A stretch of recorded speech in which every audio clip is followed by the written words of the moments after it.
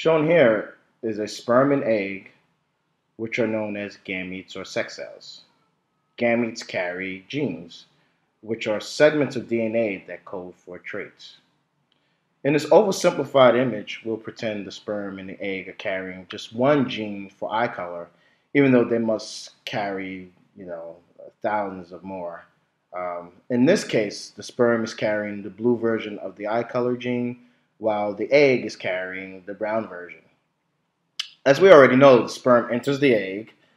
This fertilized egg is known as a zygote, which now has two copies of the eye color gene, one from each parent. Those copies of genes are called alleles.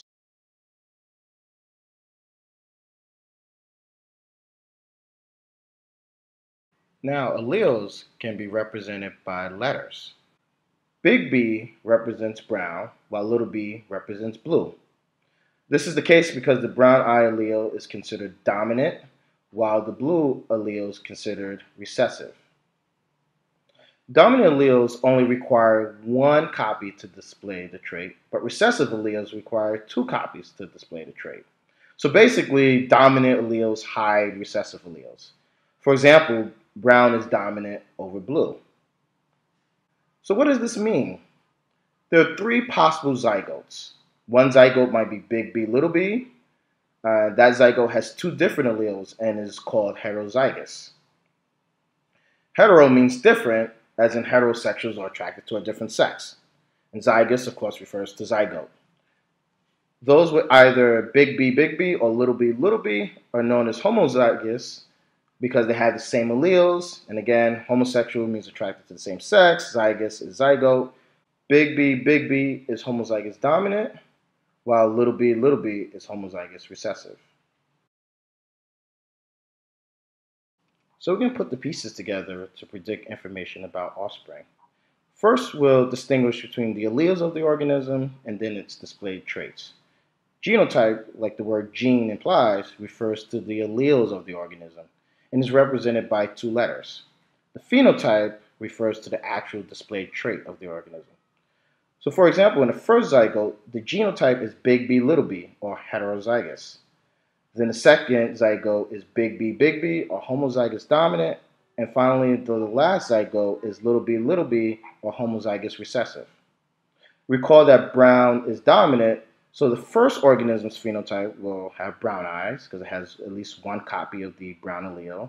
The second organism will be brown eyes again, and then the third organism's phenotype will be blue eyes because it has two copies of the recessive alleles. We're going to solve a genetics problem in which we're given information about the parents in order to predict information about the offspring. So I thought I'd start by talking through the thinking behind the problem and then give you a method for how to solve it. So we're given that mom is heterozygous. This means that she is big B, little b. Remember, hetero means different. Dad is heterozygous as well, big B, little b. So if you think about it, that when mom's producing her eggs, that roughly half of those eggs are going to have the brown allele, and the other half of her eggs will have the little b allele. And the same is going to be true for dad. So half of his sperm cells will have big B, or dad could have sperm with little b. And so we can check out the possibilities here.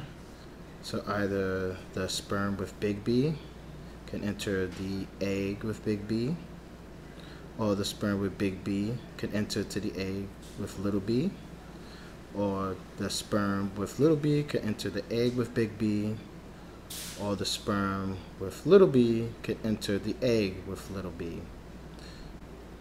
We can deduce the information about the possible offspring here. But I just want you to sort of get a thinking or intuition about solving these problems. So what I'll do now is I'll show you how to solve these problems. So we scroll down, we see something here called a Punnett square. but let me talk you through the steps of how do you solve Punnett square. So step one, we're going to create a key. And that's where we're going to give information about the alleles. So we know that big B equals brown eyes, while little b equals blue. Second step is we're going to give information about the parents. So we know that mom is heterozygous, meaning she's big B, little b, and dad is heterozygous, big B, little b. Third step, set up the Punnett square, which is this image on the right. Punnett is actually the name of the guy that figured out this method of how to solve these problems. Now, if you're looking at the Punnett square, basically, we're going to put information about the parents on the top. We're going to put information about the other parent on the side. And then these boxes inside represent the possible offspring. So let's just choose mom first. So we're going to take one of her alleles. So we'll take the dominant allele, big B. We're going to put it on top of this box. And then we're going to take her second allele and put it on this box. Now we're going to do the same thing for dad. We're going to put one allele on the side of this first box here, and then the other allele at this box. Now it doesn't matter whether mom is on the top or on the side or dad is here or over here. So now what we're going to do, this is sort of like think of it as like a multiplication table. So for this first possible offspring, we're going to take this allele from one parent and then this allele from the other parent. So it'll be big B from mom, big B from dad. It's our first possible offspring. Now we move over to this second, we're going to do the same thing. We're going to get one allele from this parent and the other allele from this parent.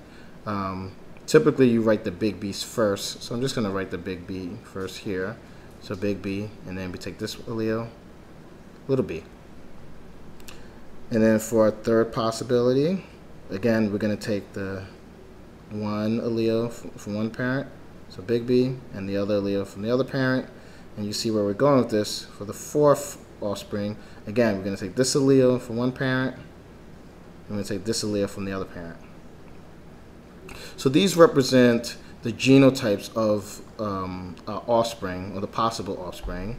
Now, the fourth step is, now that we set up and filled up the Punnett square, now we actually have to answer the question. This might seem silly to write, but you'll see why I say that. So let's go back up to the question. And notice the first question is, what percent of the offspring do you expect to have brown eyes? And then what percent do you expect to have blue eyes? So if we look at our offspring here, well, recall that brown eyes is dominant and blue eyes is recessive. So any genotype with a big B is going to be brown eyes. So this offspring, brown eyes, this offspring, brown eyes, this offspring, brown eyes, right? And then we can look, the last one, of course, will be blue eyes, because that's little b, little b. So we can do the math here, and we can see that 1, 2, 3, so 3 out of 4, or 75%, will have brown eyes. And then we see that 1/4, or 25%, will have blue eyes.